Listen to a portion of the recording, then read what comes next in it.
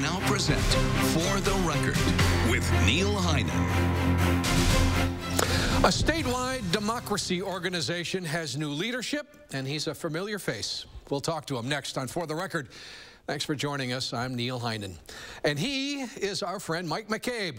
Most recently, the executive director of We Are Many, United Against Hate, founder of Blue Jean Nation, executive director of the Wisconsin Democracy Campaign, candidate for governor. It's hard to think of a better fit to lead our Wisconsin revolution, as we will learn as I welcome back to For the Record, Mike McCabe. Weren't you just on here a little while ago? Not long, yeah. Thanks for having me back. Oh, yeah, absolutely. We'll talk a little bit about the future of We Are Many in a bit, but, and I am embarrassed to admit, I was not familiar with our Wisconsin Revolution, Mike. What is it? Time to get familiar. Yeah.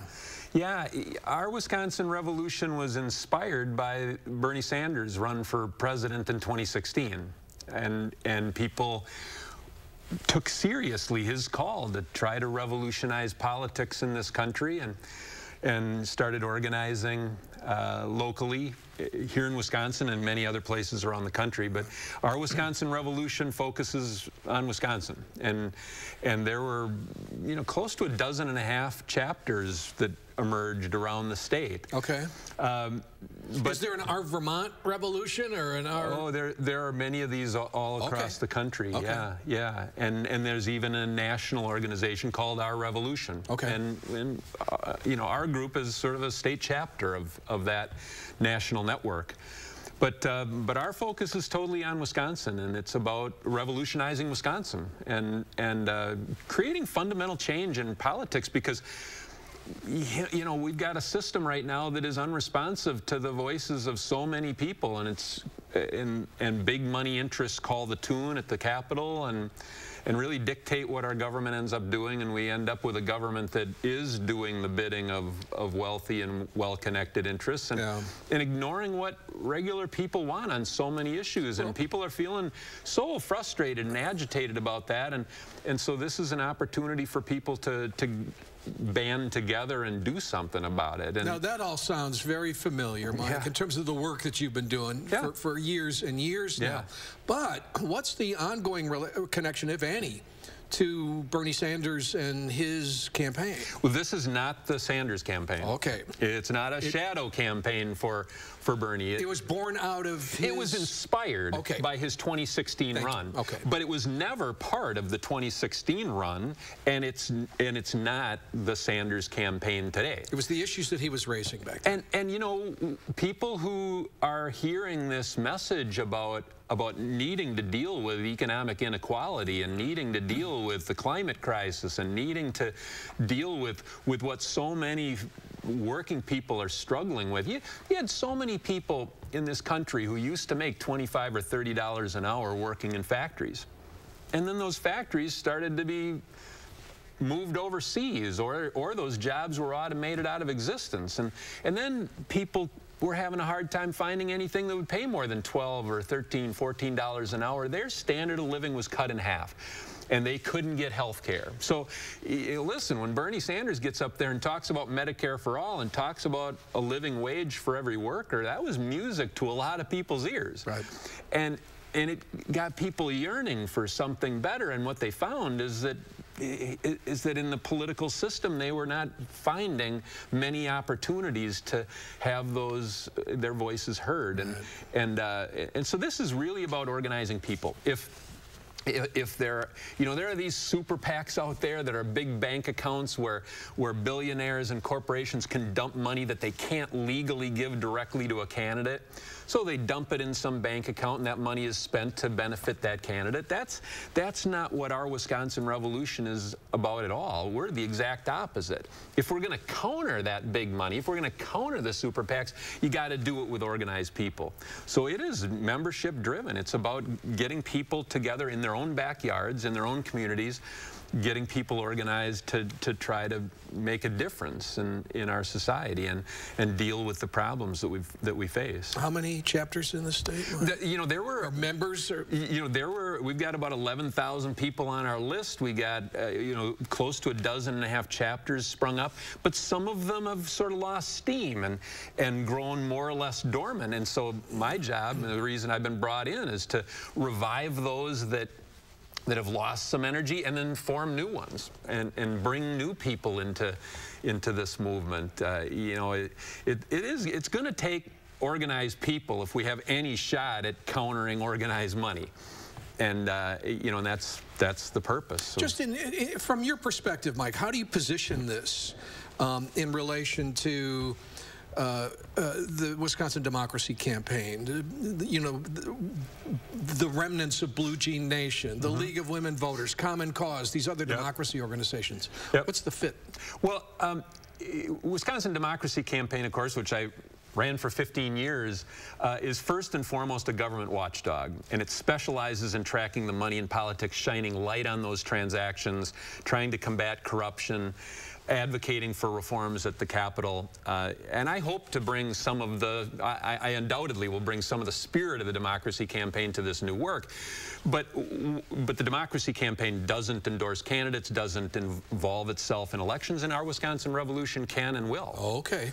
So this is about identifying, recruiting, supporting people who can be transformational leaders, who can be change agents, and getting them to run for party positions, for local offices, for state offices. This is truly about trying to revolutionize Wisconsin politics. And so many voters, when it comes time to participate in an election, they don't like the choices that they see on the ballot. And they feel like they're holding their nose and they're choosing between the lesser of evils. Well, then it's up to the citizenry to say, okay, if we don't like our choices, let's find better choices. So it's about scouting and recruiting and developing new talent that can be fed into elections. And it is about the grassroots organizing that is required to create some people power to counter the big money power. Yep. I've been thinking about government by the people, for the people. I want to talk about that when we come back with Mike McCabe right after this.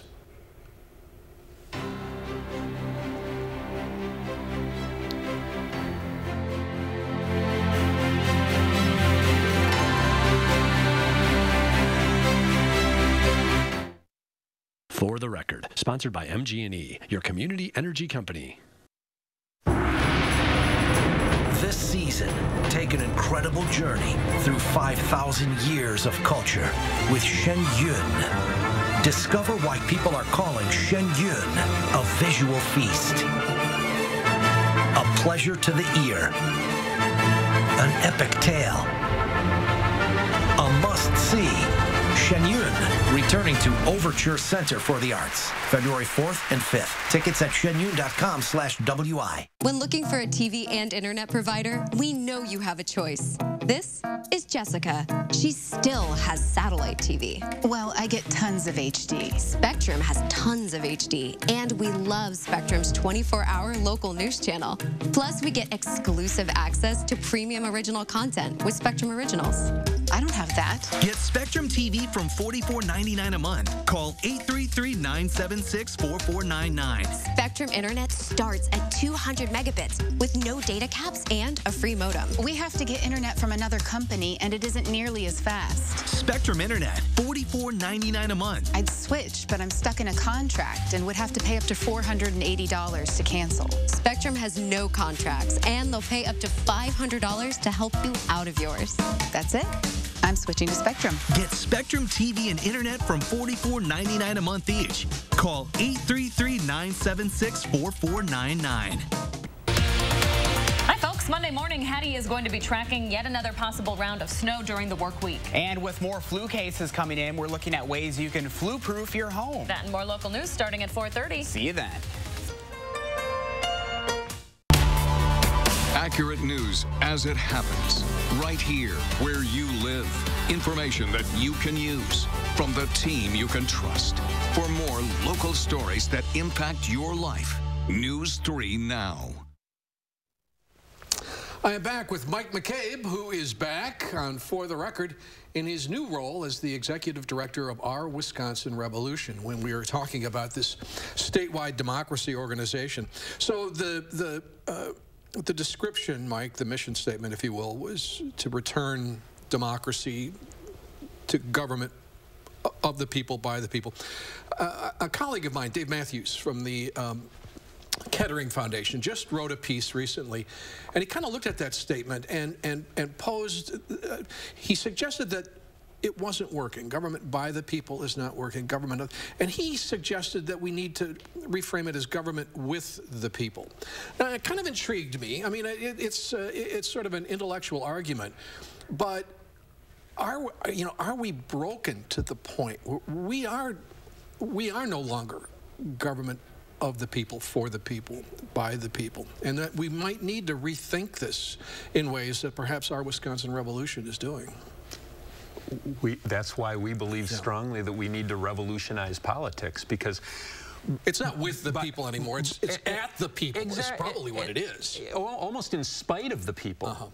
You know, and everybody senses it. You don't need an academic study to confirm what people realize. They understand that their voices aren't being heard, and that the will of the people is not being done in the halls of the nation's capital or the state capital on so many issues. They get that.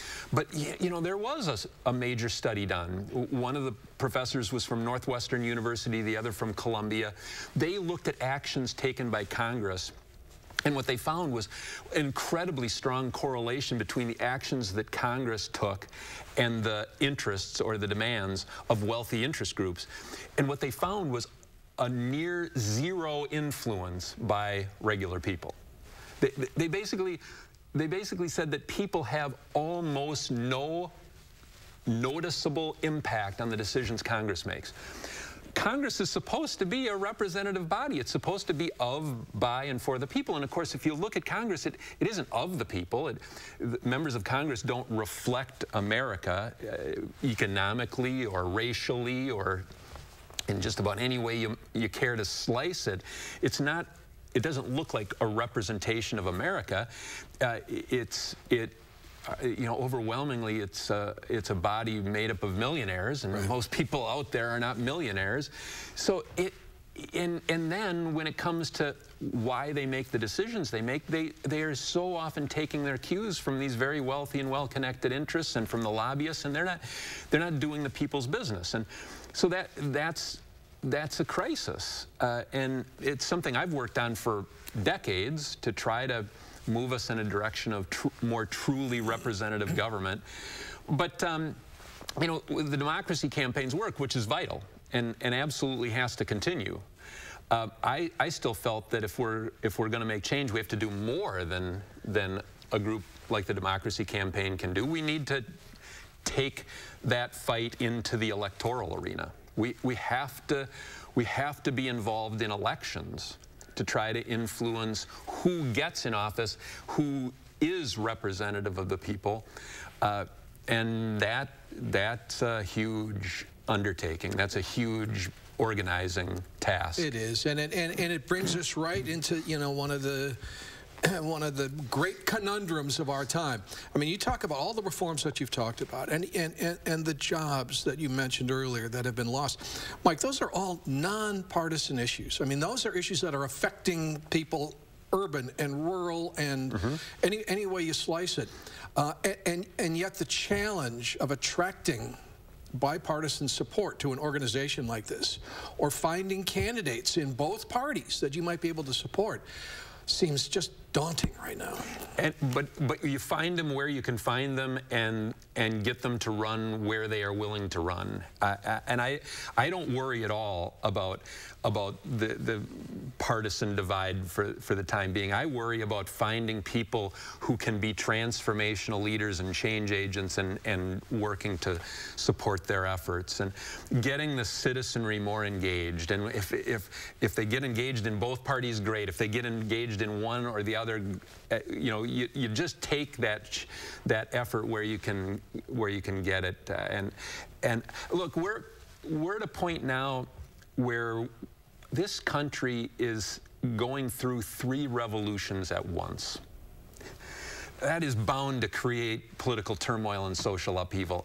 But what's amazing is that both parties don't want to touch those issues, the big issues. We're going through an economic revolution driven by globalization and automation and creating huge economic inequality. We're going through a social revolution where the dominant group in society is fast becoming a minority. That's causing huge divisions in our society, a growing rural-urban divide, a growing white-collar, blue-collar divide. And we're going through an ecological revolution that actually threatens life on this planet. And it's fascinating how many politicians, regardless of party, don't want to touch those issues. Right. Now, I think that's what inspired people about Bernie Sanders. He was not only touching those issues, he was speaking powerfully to those issues.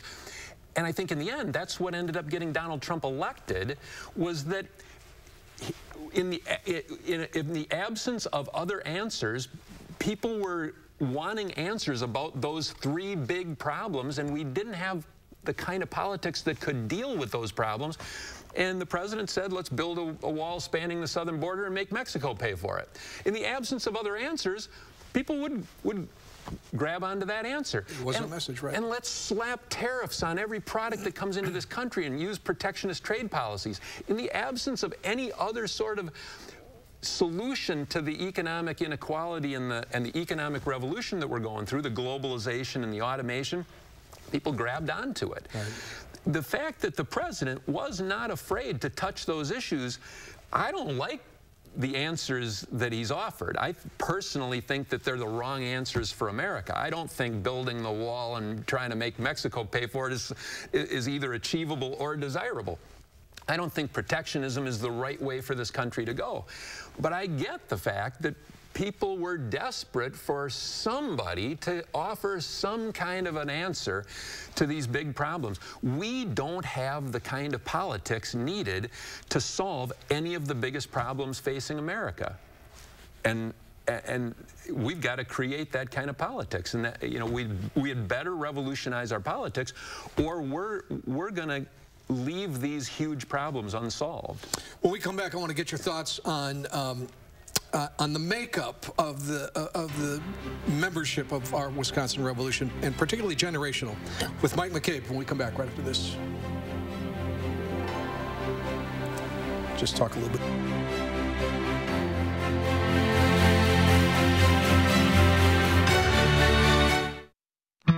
I'm a little old to count down the days, but my ski trip to Cascade Mountain with my cousin each year, so much fun.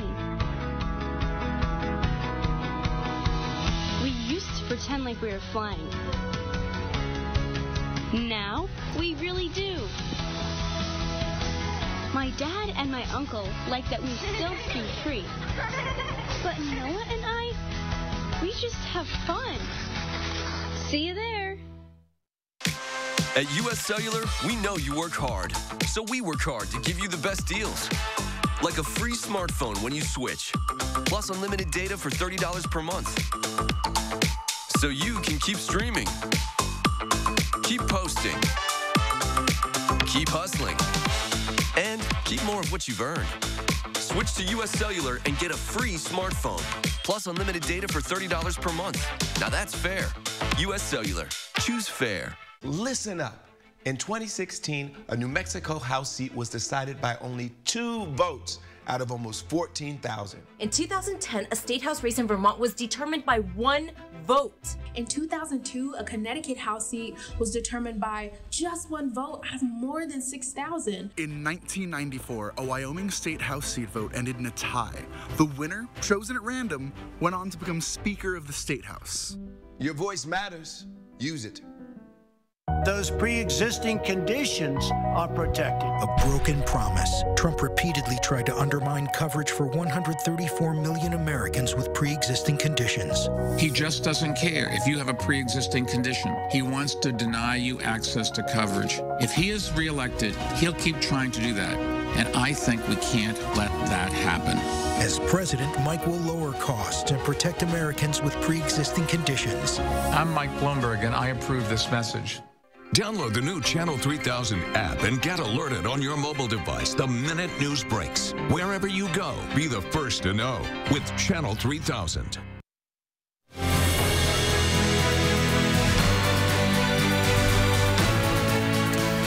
I'm back with the executive director of Our Wisconsin Revolution, Mike McCabe. So the idea of membership is just, it fascinates me across all of the organizations that we talked about, Mike, and many, many others. Who's joining? Who's not? Is it generational? Is it cultural? Is it social? And you know, Wisconsin is changing so rapidly, and I love the idea that the dominant population is not going to be white, male, and wealthy anymore, and sort of stereotypically. But are you attracting young people? How do you attract young people? How do you attract people of color to an organization like this, where traditionally it's been, you know, these types of organizations have been viewed as somewhat white and older? Mm-hmm. I'm just getting started. Yep. But as I come in, what I see so far is too old, too white, too urban, and too focused on the highly educated, people with advanced degrees. Right. What I don't see are enough rural people. I don't see enough racial diversity. I don't see enough young people. I don't see enough people who might never have gone to college.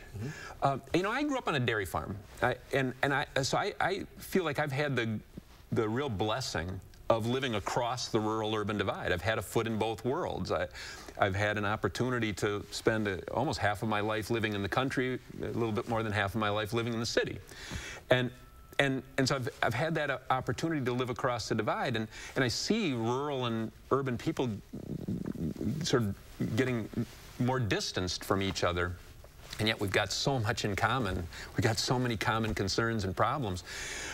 So, you know, when we finish this interview, I'm getting in the car and heading to the North Woods, and going to be speaking to people up in the Woodruff-Minocqua area, and then you got to go to inner city Milwaukee. You got to go to where the young people hang out too. And so I've been having dozens of conversations with young people, trying to figure out why don't they see this as a place for them to, why don't they want to join? Why don't they want to be part of this? And there's a hunger there. There's a tremendous hunger among young people, but they also don't want to go to meetings with a whole bunch of white-haired people and just talk about, you know, sort of highfalutin ideas and academic kind of concerns about how we deal with these problems. They want a different vibe. Well, it's our job to get them in positions of leadership and help them shape an organization so it has that youthful vibe to it. And it's something that they can get excited about and want to belong to. And that's a part of the challenge here. Yeah. All of this is work to be done. Obviously, this is a hugely important election year. I mean, what better time to be in this role and with this organization? And coincidentally, there is a national convention in Milwaukee this year. What kind of opportunity do you see there for Our Wisconsin Revolution during the DNC convention? You know, I know that we'll have people involved there. We'll have people wanting to hold events and call attention to issues during the convention. And there's an opportunity to make a difference in 2020, but I really want this organization to have a longer-term vision and a longer view. I think one of the mistakes that we make so often is we just go from one election and try to influence that election. We get frustrated and we don't feel like 2-year windows for everything. Everything. Yep. And then we feel dissatisfied, and then before you know it, we're right back doing the same thing over and over again. And it does become insanity after a while to do the same thing over and over again and expect a different result. As the definition goes. We keep getting the same outcome, and we keep feeling like, wow, that didn't feel very satisfying. We didn't get the change we desired. And then 2 years later, we're right back doing the same doggone thing again. Well, Mike, I want us to think a little bit more creatively and have a little bit longer view. Is that where you marry the government reform work with the electoral political reform work? I think so. Yeah. I think so. And I do see it as a marriage. I felt so strongly about the work I did at the Democracy Campaign, and I felt passionate about that work for close to 20 years, and then felt really strongly that it needed to continue. But I also saw what the Democracy Campaign couldn't do. And I saw some missing pieces to the puzzle there. And I've tried my best with Blue Jean Nation and with a run for statewide office, and now with our Wisconsin Revolution. I'm trying to see if we can't put some of those pieces into place as well. You know, that the watchdog work is important. Shining light in dark places is important. Advocating for structural reform is important. Working to try to influence what's going on at the Capitol is important. But you've also then got to focus on what happens in elections. You can't ignore those if we're going to bring about the kind of change that people desire. Anybody who's interested, Mike, can go to the website and join our Wisconsin Revolution. Sure can. You can sign up for membership online. Yeah, we ask people to do $5 a month, or we give people a discount if they want to do it on an annual basis, $50 a year, and that makes you a member.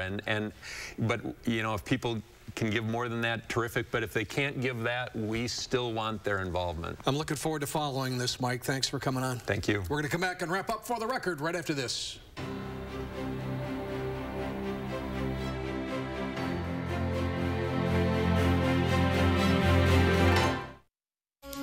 MGE, building a community energy company for the future through the power of working together, committed to cleaner, more sustainable energy, driven by innovation, fostered by shared values. Energy2030together.com. Don't just get deals, get steals at Ashley Home Store's giant sale and clearance event. We've shipped hundreds of clearance items, special buys, and floor samples from our warehouse to our store. Save as much as 80% off all furniture and mattresses while they last. Plus, take a bonus 10% off our sale prices and 18 months to pay. And save up to 70% off a huge selection of top brand clearance mattresses. Bring your truck and trailer for immediate pickup, or delivery is available. Only at Ashley Home Store's sale and clearance event. These folks, they don't have time to go to the post office. They have businesses to grow, customers to care for, lives to get home to. They use Stamps.com. Print discounted postage for any letter, any package, anytime, right from your computer. All the amazing services of the post office, only cheaper. Get our special TV offer, a 4-week trial plus postage and a digital scale. Go to Stamps.com/deal and never go to the post office again. The new iPhone 11 runs on Straight Talk without a contract and a plan that's up to half the cost of big carriers. With the new ultra-wide camera, your shareable moments are ultra-shareable. Because you're on a network that's more than just big talk. The new iPhone 11. Now get the unlimited plan for just $45 a month on America's best 4G LTE networks. Straight Talk Wireless, everything for less. MGE, building a community energy company for the future through the power of working together, committed to cleaner, more sustainable energy, driven by innovation, fostered by shared values. Energy2030together.com. My thanks to Mike McCabe and to you for joining us. We'll see you next week on For the Record.